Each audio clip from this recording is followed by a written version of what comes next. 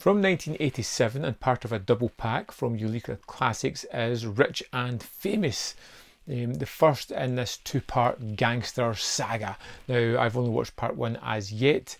I'm curious to see where part two goes, but this one feels very familiar. It's taking lots of tropes from the kind of gangster stories that you've seen before and melds them together in a really solid film.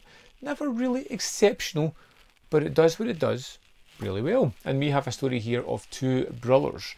Brothers played by Alan Tam and Andy Lau, who's always great, who are up through the ranks. One of them is very risk averse, and one of them just loves any kind of gambling or risk whatsoever, always getting the family into trouble.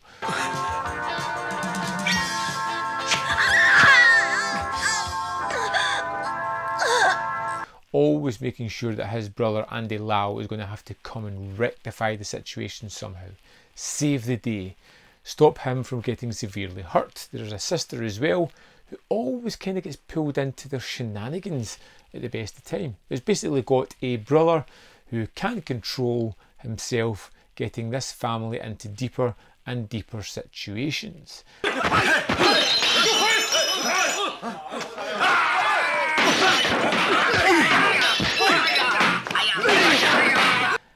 And it's kind of endearing to start with. It's all small, petty crimes. They're doing little things to try and get by, get food on the table.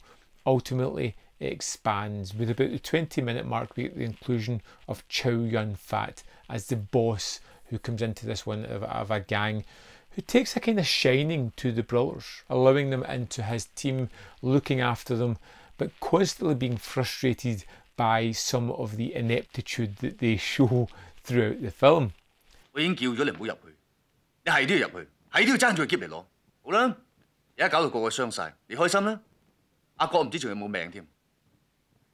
I kind of like this one because of the action set pieces. Now, when it gets to the finale, where we have a wedding sequence and what follows, it's phenomenal. And if the film had more action set pieces like that, I would have liked it more than I did. But this is all a lot of character building, getting the motivations, understanding the various kinds of factions of these gangs, how they interact, how they have almost board meetings to kind of talk about various things, the kind of traditions that are brought up. 佢信得過我將條命交俾我，如果就咁交咗佢出嚟，我理下真係咩人？以後我有咩面目拜阿關二哥？啱，講嘢啱嘅。 The lack of originality doesn't really hamper this one in my eyes. I was fascinated with the performances that we've got here. Some great performances as well. We've got Alan Tam in this one as well. A host of kind of familiar faces that I'd seen. The rags to riches kind of storyline is something that's been done many times before. But what you're seeing here is the breakdown of, I would say, a family unit as we watch these two brothers, and to a certain extent the sister, slowly realise that they're almost causing each other harm, or certain factions are, they could do with some kind of distance. They've been brought up, they've been struggling to survive, struggling to cope together, and rather than make their mark and move away, they're still together, dragging each other down. 等等，仔哥，如果你要殺佢，殺我先。呢度冇你嘅事，你犯罪。 Rather than making life better for each other, they're making it worse. Like I said, there are a couple of standout action set pieces. The finale is phenomenal, and I'm really interested to see where the story goes next. I've heard it's more action centric, more explosions, more fighting sequences, just more kind of straightforward to that. So I'm wondering if this is going to be a great build up of story, of characters, getting them into a position and then unleashing fury in part two, which I hope ends up that way.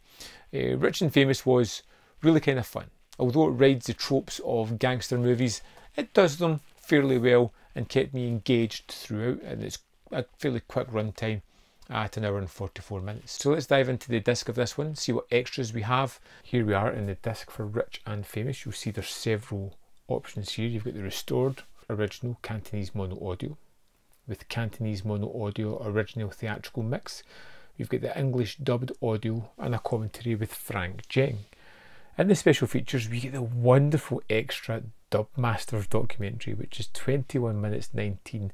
It's talking to two people about the art of dubbing, how they got into it, and it is fantastic. A terrific extra, just something, a real curio, which I just loved visiting.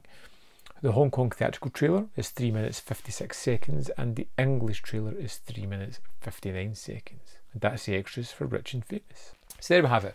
Rich and Famous, already an interesting start to this set. Once I have watched the second one, I'll let you know whether this is something you really need to pick up or not. So join me for the review for Tragic Hero soon. Other than that, I would love to know your opinion of Rich and Famous. Let me know in the comment box below whether you loved it, hated it, fell somewhere in the middle. Can't wait to find out what you thought of this one. There is more content up here where you can see more of my stuff, and in the description box below are links to the Patreon, membership program and manvfilm.com, all ways in which you can support me. Thanks for watching, and I'll see you next time.